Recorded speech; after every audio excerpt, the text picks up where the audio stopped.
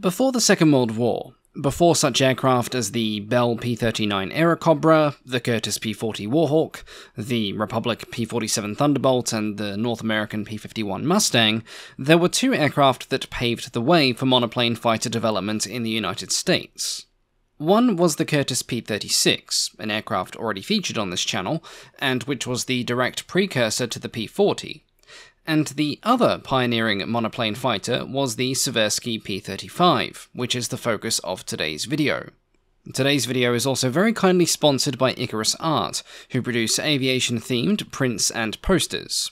Whether you're into Catalinas, Corsairs, Stukas, Spitfires, or Ansons, there's sure to be a piece that takes your fancy, and, if not, they're constantly adding new designs and art pieces to their collection. You can purchase them as printed canvas or posters, and they come in a variety of sizes to suit your desk space or your office or living room walls.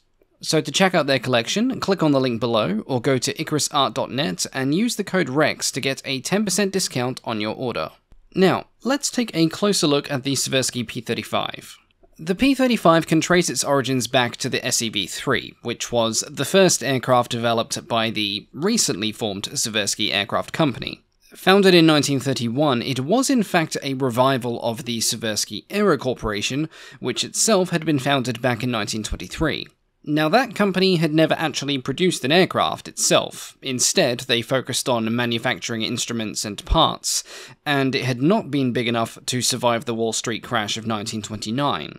The SEV-3 was the work of Alexander de Seversky, the company founder, and Alexander Kartveli, his chief designer. Seversky had a long association with aircraft. He'd served with the Imperial Russian Air Services in the First World War, becoming a flying ace with 13 victories, before fleeing to the States in 1918 to avoid the turmoil of the revolution. Also hailing from Russia, Kartveli was a gifted engineer who had spent most of his professional life living in France, before emigrating to the United States in the late 1920s. His name might be familiar to some viewers of this channel, as Kartveli's list of aircraft designs includes things such as the P-43 Lancer, the P-47 Thunderbolt, the F-84 Thunderjet, the F-84F Thunderstreak, and the F-105 Thunderchief, just to name a few. But those achievements were, for the moment at least, ahead of him. As far as debut aircraft went, the SEV-3 was quite impressive. It was an amphibious, three-seat, low-wing monoplane that, in a time when biplane amphibians were still the norm, represented a huge upgrade for its class. It was powered by a 420 horsepower Wright J6 Whirlwind, and this, along with its sleek all-metal design, allowed Seversky himself to set a new world speed record for the type of 179.7 miles an hour, which was around 289 kilometers an hour. Its performance was good enough that Seversky believed it could easily compete for military contracts.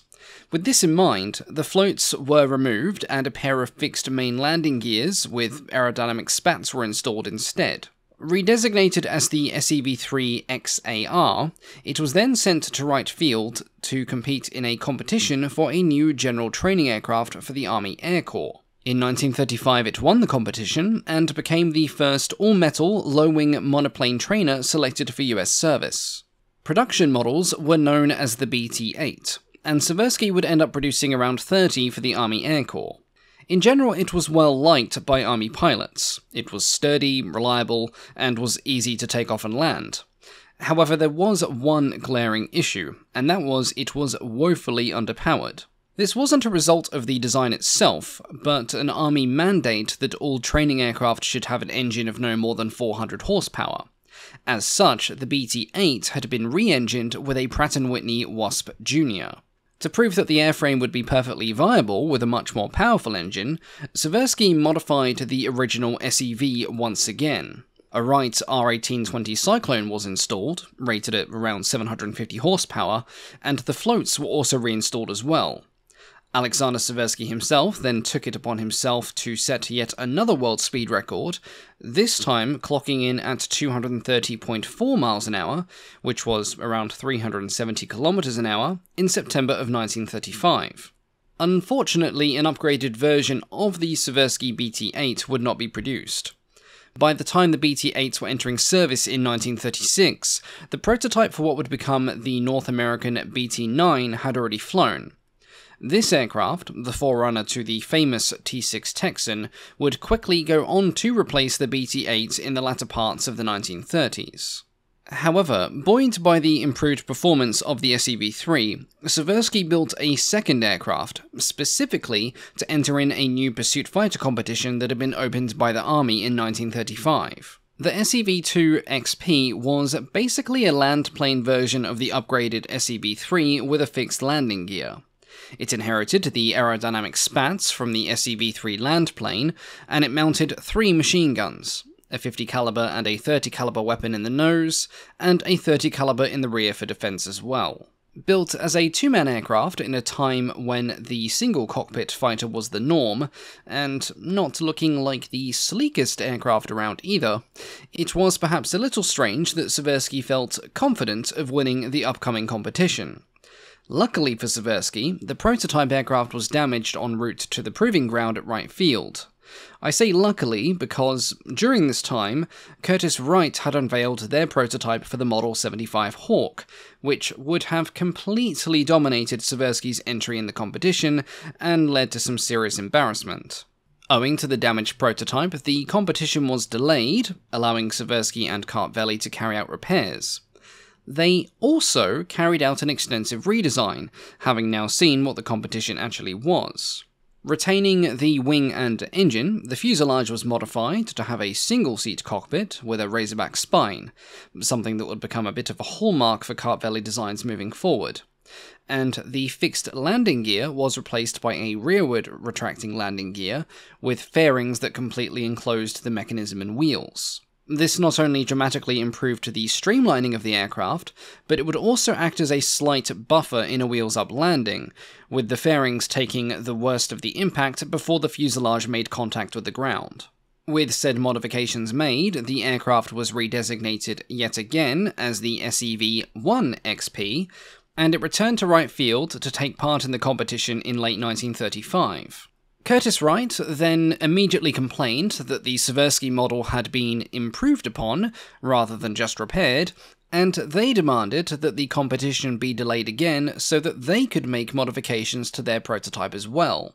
Fast forward to early 1936, and both sides had finally stopped complaining for long enough that the Army could actually get on with things, and then the Army immediately complicated matters by stipulating a change in power plant. One of the conditions of the competition had been a top speed in excess of 300 miles an hour, and thus far neither aircraft had achieved this. One problem had been reliability issues with the early versions of the Wright Cyclone, which were failing to produce their advertised horsepower, and the Army pushed for a change to the Pratt & Whitney R1830 Twin Wasp, which promised to deliver upwards of 850 horsepower. This turned out to be something of an exercise in futility, as it turned out, the engine barely managed to produce 750 horsepower on a good day, rather than 850, and during the final tests of the competition, the Seversky prototype only achieved a top speed of 277 miles an hour, which was over 10 miles an hour slower than when it was running with the Wright Cyclone engine instead. That being said, the Curtiss prototype was faring even worse with the engine change, and although the top speed requirement wasn't met by either aircraft, Seversky was awarded a contract to produce 77 fighters as the P-35. The production P-35 differed from the prototype in a number of ways. Firstly, it had a more powerful engine, the 950 horsepower R1830-9 version of the Twin Wasp, a version that actually produced its advertised horsepower for a change. The carburetor intake was moved from the upper cowling to a position on the side of the fuselage where it met with the wing. The landing gear fairings were reduced in coverage to save weight, although they were still useful in a wheels-up landing situation. The shotgun shell starting system was replaced with an all-electric starter, and the bulged canopy was replaced with a more streamlined design. Following these changes, the specifications of the P-35 were as follows. The wingspan was of 36 feet, or around 11 meters. It had a length of 25 feet 2 inches, or 7.7 meters, and a height of 9 feet 1 inch, or 2.76 meters. It had a maximum weight of around 5,600 pounds, or 2.5 tons, and it had a slightly improved top speed of 281 miles an hour, or around 452 kilometers an hour. The armament remained the same, one 30-caliber gun and one 50-caliber gun being in the nose, but a standout feature of the P-35 was its deeply impressive range of over 1,100 miles. This was thanks to the innovative use of a so-called wet wing, which represented a fair amount of foresight on the part of Alexander Kartveli. The entire inner structure of the wing was coated with a special sealant, which made the entire thing into a large single fuel tank, which gave the P-35 a very long range. US aerial doctrine at the time didn't put the greatest emphasis on range, as most fighter aircraft were designed to be used for coastal defense, rather than, things like the long-range escort or intercept missions you'd be seeing in the Second World War. And there were also the vast distances of the Pacific to consider as well, and a lot of the time that wasn't really being factored into a fighter design in the US, especially with the Army Air Corps. The Navy had it considered a bit more, but for the Army, this was a considerable departure to have an aircraft with such a long range. But because of the Army's sort of doctrinal thinking at the time, the superior range of the P-35 was not as appreciated at the time as what it could have been, though this may have also something to do with the fact that the wet wing was a complete nightmare from the point of maintenance. The sealant in the wing dried out rather quickly, which resulted in minor, and then not so minor fuel leaks. This meant that the wing had to be disassembled at regular intervals to get at the problem, lest the P-35 become a flying sieve, and this was a time-consuming and very costly addition to the aircraft's regular maintenance cycle. Putting aside the proclivity to distribute aviation fuel across various parts of the US mainland, the Caribbean and Pacific waters, when it entered service in 1937, the P-35 was the first fighter aircraft in the US to incorporate all of the modern features that would soon become the norm in a fighter in World War II. A cantilever monoplane wing, all-metal construction, a fully enclosed cockpit, and a retractable main landing gear. In essence, it was a huge upgrade when compared to anything else that had come before, and, indeed, the most modern fighter in the frontline service at the time was the Boeing P-26 Shooter, which featured a fixed landing gear, an open cockpit, and externally braced wings. The first squadrons to receive the P-35 were those of the 1st Pursuit Group, which were based at Selfridge Field in Michigan. It was an easy aircraft to learn, being rugged and quite forgiving on rough landings, but in general it did not earn a particularly good reputation with US pilots. It was often viewed as being underpowered, and the constant fuel leaks from the wet wing made it public enemy number 1 for most of the squadron's ground crews. This, and the fact that delivery of all 77 aircraft took well over a year to complete, contributed to the Air Corps placing a larger order for the Curtiss P-36 Hawk, the aircraft that the P-35 had initially beaten out in the competition. However, another contributing factor may have been Alexander Seversky's poor political/business decisions. In parallel with the P-35, a two-seat version known as the A-12, or 2PA, or A-8V1, depending on which exact model and country you're looking at, had been developed. There is a bit of a debate as to whether this was developed from the original two-seat fighter prototype, the SEV-XP2, or if this was a separate two-seat model. But either way, ostensibly it was designed as a light bomber. It only saw use as a trainer within the Air Corps, but it did receive some foreign interest. Now this foreign interest included the somewhat under-the-counter sale of 20 of these aircraft to Imperial Japan in 1937, which, considering the political climate of the time, rather annoyed several prominent people within the US military and various government offices. Funny that. This meant that for a time, both America and Japan would essentially field one version or another of the P-35 in their air units. However, the Japanese would not use them in a combat role by the time they were at war in the Pacific. They did see some action in the Sino-Japanese conflict, but by the time of Pearl Harbor, they had been relegated as training aircraft. But getting back to Seversky, as a result of that sale and a slew of whole other things, no further orders for the P-35 were forthcoming, and following the Air Corps' expansion program in 1940, the P-35's in-service were simply split across the various pursuit groups to plug gaps until better fighters could be delivered.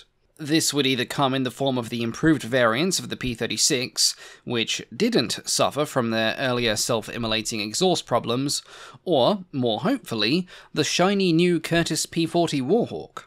Now this left Seversky and the company in a bit of an embarrassing position, for they had invested a lot of money in the P-35 and their production lines, and they suddenly had very little to show for it.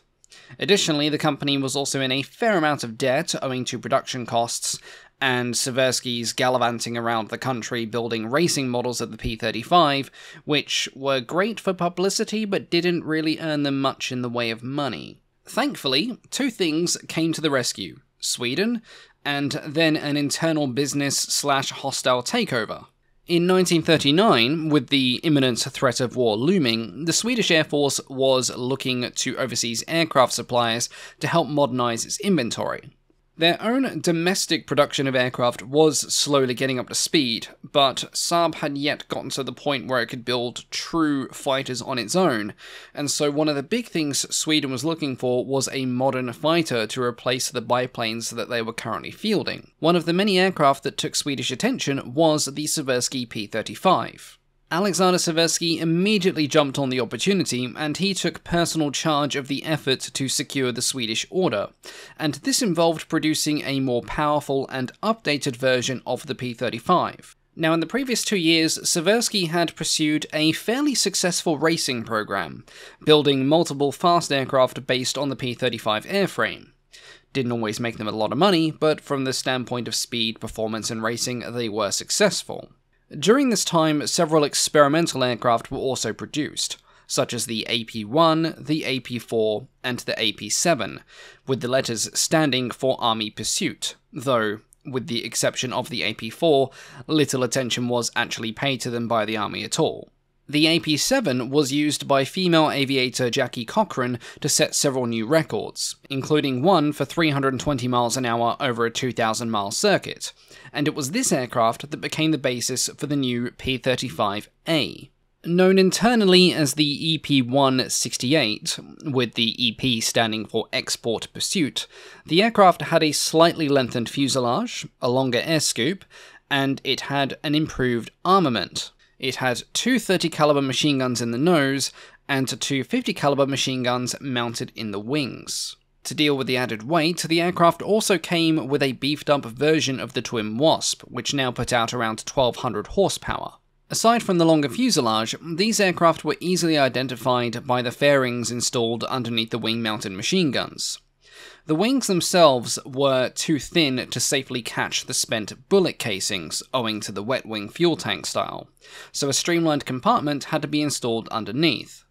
Sweden placed an initial order for 15 aircraft on the 29th of June 1939, and this was quickly followed by another for 45 aircraft in October, and then one more for a further 60 aircraft in January of 1940. However, by this point, there had been a big change. Sweden was no longer receiving Seversky aircraft, they were instead receiving those from the newly renamed Republic Aviation Corporation.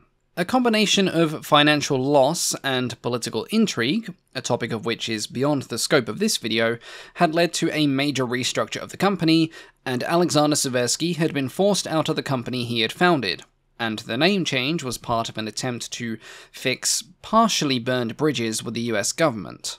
Deliveries of the Republic aircraft began in early 1940, receiving the Swedish designation of J-9. By mid-1940, the first 60 of these had been delivered, coming by sea to Trondheim in Norway, and then completing the rest of the journey by rail, but the second batch of aircraft would never make it across the Atlantic.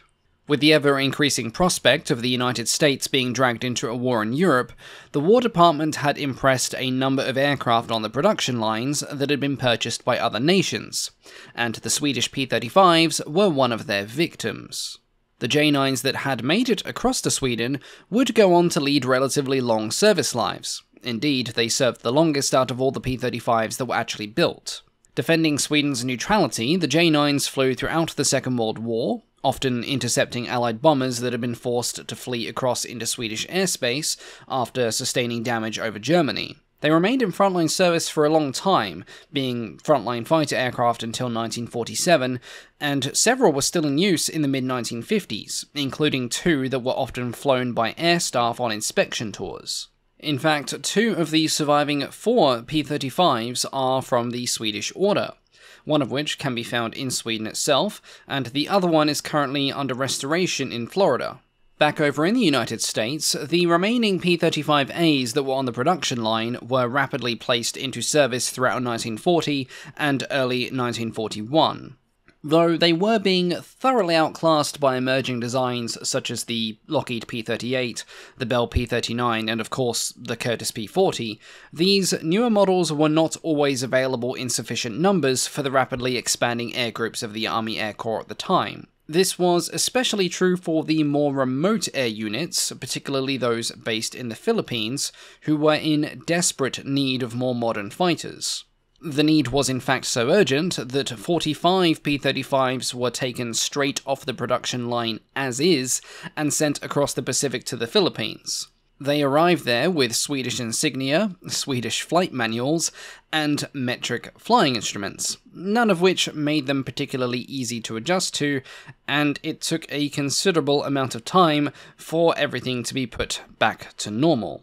Initially, these P-35s were assigned to all of the squadrons within the 24th Pursuit Group that was based at Clark Air Base. Along with Curtiss P-36s, and even a number of older P-26P shooters, they formed the bulk of the Philippines' air defences in the lead up to the Pacific War. Now, by the time of December the 8th itself had actually come around in 1941, newer P-40 Warhawks were arriving, but a large number of the P-35As still equipped the 34th Pursuit Squadron, which was based at Carman Field. It was these aircraft that would make the type's combat debut, if you could call the loss of 12 P-35s on the ground as such a thing, but other P-35s were soon in the air for the frantic and desperate defense against the Japanese onslaught. As with the Curtiss P-36 and early models of the P-40s, the P-35s suffered due to a lack of effective protection. They possessed no armour for the pilot whatsoever, and the fuel tanks were not self-sealing. Indeed, some of the P-35s were already quite worn out, and the wet wings apparently leaked abominably by this point, with at least one aircraft being lost to a mid-air fire as the leaking fuel was literally ignited by either gunfire or simply the hot exhaust of the aircraft's engine. Now, depending on what source material you read, the P-35 may have shot down 2 Mitsubishi A6M0s. However, kill claims for this early chaotic part of the war are very difficult to substantiate. The 2 claimed kills against Zeros were made by Lieutenants Stuart Robb and Ben Brown, both flying with the 34th Pursuit Squadron. But even if both of those victories did in fact take place, they would have been an anomaly in an otherwise grim situation for the P-35s in the Philippines. By the 10th of December, just 2 days into the fighting, their numbers had dwindled from 45 airframes down to just 16. These were then thrown into the attack on the oncoming Japanese invasion fleet, where one P-35, flown by Lieutenant Sam Morritt, repeatedly strafed and eventually sank the Japanese minesweeper W-10, making it the type's only naval kill. Unfortunately, Morritt himself would be killed in the attempt, as when the minesweeper went up, the explosion was that powerful, and the aircraft was that low, that the shockwave literally tore one of the wings off, and his P-35 was seen plummeting into the sea. Following the attack on the invasion fleet, more ill fortune soon followed. The same group of fighters that had gone out for the attack was caught by another wave of Japanese aircraft as they returned to their airbase in the afternoon to rearm and refuel.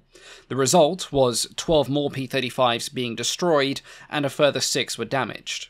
By the 24th of December, just 6 P-35s were still operational in the area, and they were then ordered to pull back to Bataan Field on the 6th of January 1942. In a cruel sense of irony, they were then mistaken for Japanese aircraft by the understandably anxious and somewhat trigger-happy US anti-aircraft gunners defending the airfield, and at least 2 of those 6 P-35s were brought down or written off by friendly fire. The last actual combat sortie flown by the P-35 involved the last remaining aircraft on the 3rd of May, when Captain Ramon Zosa of the Philippine Army Air Corps carried out a strafing attack on the Japanese landings. Following this, he landed the aircraft in a small jungle airstrip, and the P-35's brief and bloody combat life came to a sudden end. Though all of the P-35s in the Philippines had been wiped out, it's important to note that a vast majority of them were actually brought down either by Japanese, or unfortunately friendly, ground fire. Only a small number were actually lost in air-to-air combat, so assessing its capabilities as a frontline fighter leaves a lot for interpretation. However, it was plain enough that it was simply no match for the opposition. Like many designs of its time, the P-35 was innovative one year and then almost totally obsolete the next, with fatal consequences for the men that would go on to fly it. That being said, aside from the issues with the wet wing, the P-35 itself wasn't necessarily a bad aircraft. It handled well, and the rest of it was easy to maintain, aside from the wet wing. It just wasn't good enough by the time that it got a chance for real action. This obsolescence had long been anticipated as far back as 1939, and steps had been taken to improve upon the design, and this had resulted in several experimental aircraft designs, 2 of which are of particular note. The first was the XP-41. Now, the last P-35 off the production line was kept back and modified, being equipped with a 1200 horsepower twin Wasp engine with a new 2-stage supercharger. The supercharger was mounted in a ventral position under the fuselage, and the landing gear now retracted inward rather than rearward. This aircraft flew for the first time in March of 1939, and it set a top speed of 323 miles an hour. However, development of the XP-41 would quickly stop due to the development of another prototype. This second aircraft came with an even more potent engine, the Pratt & Whitney 1830-25. Now, this aircraft produced the same horsepower as the XP-41, but it came with a turbo supercharger. This allowed it to perform much better at higher altitudes, and although this new fighter was heavier, it was in fact faster, clocking in at 351 miles an hour on its demonstration flight. With these impressive performance figures in hand, it was entered into the 1939 fighter competition for the Army Air Corps, and it won. Seversky, soon to become Republic, was then given a contract to produce this fighter as the P-43 Lancer. But the story of a Lancer is one for another day. As always, thank you all so much for watching, and a big thank you, of course, to the patrons. I apologise if I sound a little bit out of it today. I'm recovering from a cold that I picked up on the flight coming back from England, and that has not been fun to deal with in any way, shape or form. We should see some more long-form videos again coming soon. I know some people have been asking, what's with all the short videos? It's because I've been away and I just haven't had time to record the really long ones because it's a multi-day affair, otherwise I lose my voice. But the long videos are coming back, don't panic. A big thank you, of course, to our Wing Commander tier patrons, our highest tier members, and a big thank you to just everyone in general on Patreon who voted on the video format poll that I put up the other day. All of your feedback has been fantastic, and with that, I will be able to make some better plans for the future. But for now, thank you all so much for your continued support, and I'll catch you all next time. Goodbye.